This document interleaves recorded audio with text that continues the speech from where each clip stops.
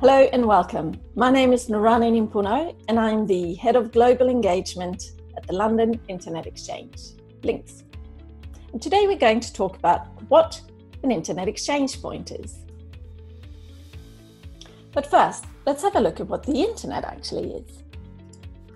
So when you imagine the Internet, it's easy to think of it as one homogeneous entity. While in fact, the Internet is a network of networks. So that means that it consists of many different networks interconnecting and exchanging traffic in order to form what we know as the global Internet. So any device on the Internet can reach any other part of the Internet as long as it's part of a network that exchanges traffic with others on the public Internet. So a network that exchanges traffic with others on the Internet is called an autonomous system. And that can be one network or a collection of networks that has the same routing policy, so the same consistent way of exchanging traffic with others on the Internet. And in order to do so, the network or the autonomous system needs a globally unique identifier called an AS number, Autonomous System Number. And that's a globally unique identifier that the network uses to identify itself on the Internet. So if AS100 wants to talk to AS200, it needs to announce its AS number to the other network. And AS200 needs to accept the traffic that comes from AS100 in order for that traffic exchange to take place. So how do networks actually exchange traffic on the Internet? Well, there are a few different ways, but we're going to look at the three most common ways: transit, private interconnection, and public peering. So let's start with transit.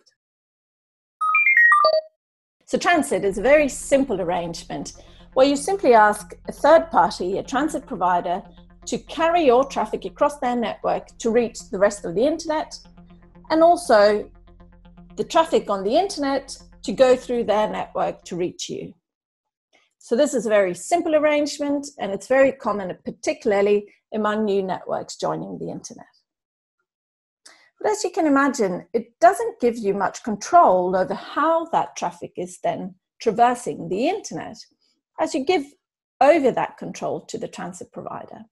And it can also be a very costly way of interconnecting on the Internet. So another common way for networks to exchange traffic is through what is called private interconnection. Private interconnection is simply a term for two networks exchanging traffic between themselves on a private link. And this could be a cross-connect pulled at a data center, a cable that's just plugged into both networks' equipment, and you use that to exchange traffic between the two networks. It's also a very simple arrangement, and it's suitable in some cases where you want that traffic to just go between those two networks. But of course, it's limited in that you can't reach more networks than the two involved. And of course, it's also limited to whatever port capacity you have for the link between those two networks. So that brings us to peering at an Internet exchange point. So what is an Internet exchange point? Well, an IXP, an Internet exchange point, is a facility that enables the traffic exchange between several other networks. It just acts as a hub for those networks to exchange traffic with each other. So peering is what it's called when networks exchange traffic on an Internet exchange point. They normally do so freely, and because both parties recognize that there's a mutual benefit in doing so. And most of the time, it's done in a settlement-free manner. That means that those networks actually don't exchange money and they don't sign a contract for that.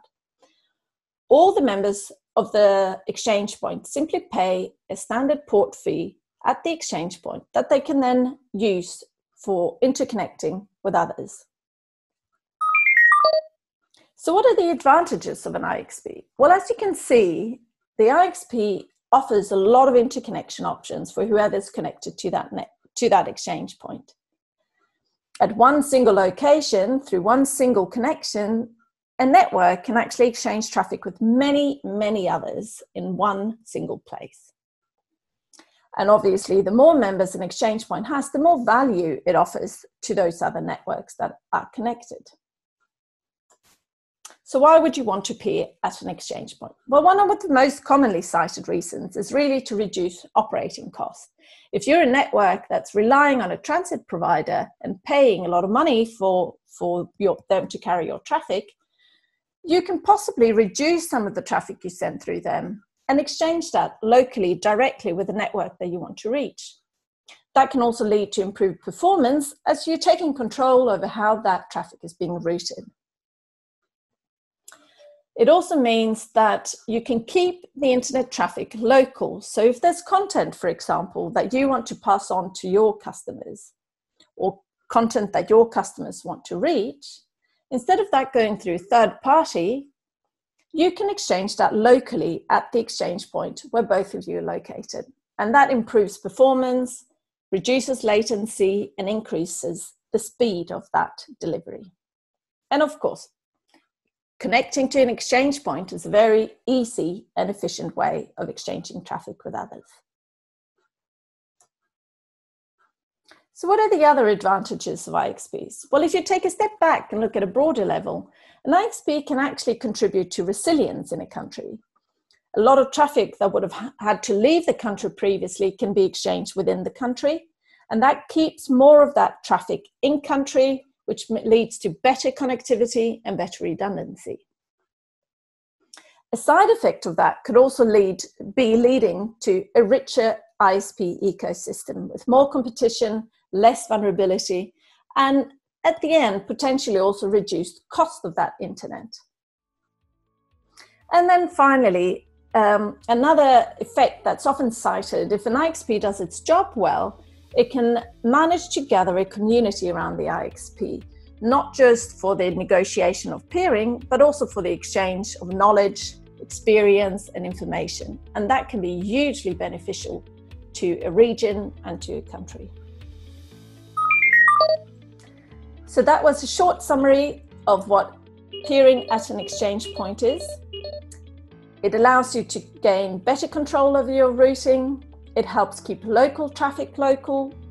It helps you increase the performance of your network. And of course, it's a very easy and efficient way of exchanging traffic. So that was my short introduction to what an internet exchange point is. I hope you enjoyed it. Thank you very much and goodbye.